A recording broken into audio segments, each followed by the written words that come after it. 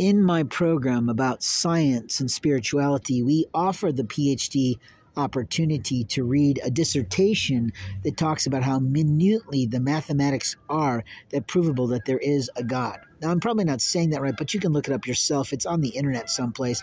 But the truth is, you're a stupid man. Your attitude was, I have the right to police my community when you're not an officer, and your stupidity is thinking you have the right to take someone in secret and abuse their body sexually, investigate their internal organs, and you just fucking ruined American law. Your belief is that your opinions are more important than the law. They're not. And everything you've done is a sexual sadist rape, and you know it.